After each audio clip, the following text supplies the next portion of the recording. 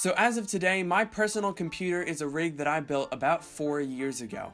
Now it hasn't moved from its original case since then, and the case doesn't have very good dust filters, so it's been collecting a lot of dust.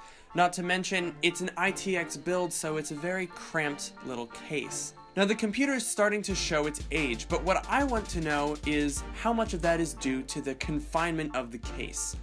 It has a lot of wires and stuff bunched up, so there's not very good airflow in the case. So the idea that I had was to see how much of an impact it would make on performance.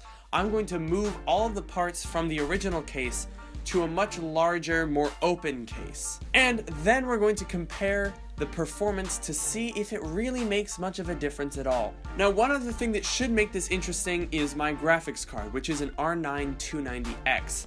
Now, this was a very, very good graphics card back in the day, and in my opinion, it still is. However, it's incredibly power hungry.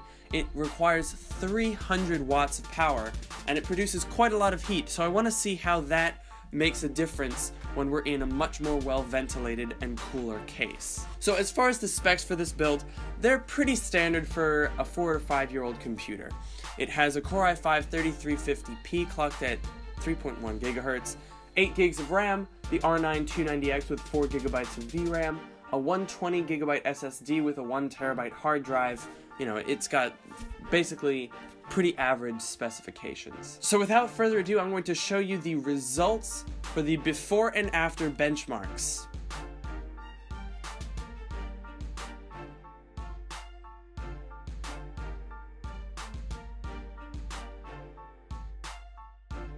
So as you can see from those results, we actually did slightly worse when we moved from the smaller case to the larger case. Though keep in mind, it is still within the margin of error. So that whole video was kind of pointless, except I guess you could argue that it proved that unless, you know, you're getting into some extreme heat situations or some really heavy workloads, having a smaller case versus a larger case doesn't make that much of a difference in performance. So, yay, I guess.